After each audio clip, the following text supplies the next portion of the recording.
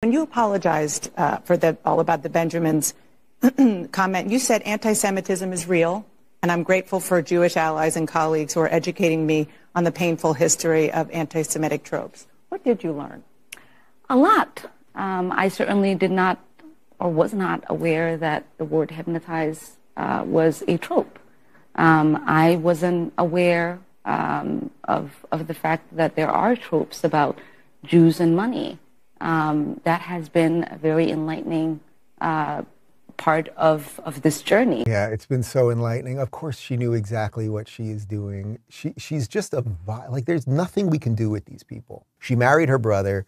She is a really awful person. She has been all for defunding the police. She has absolutely destroyed Minneapolis. She hates America despite being a first-generation immigrant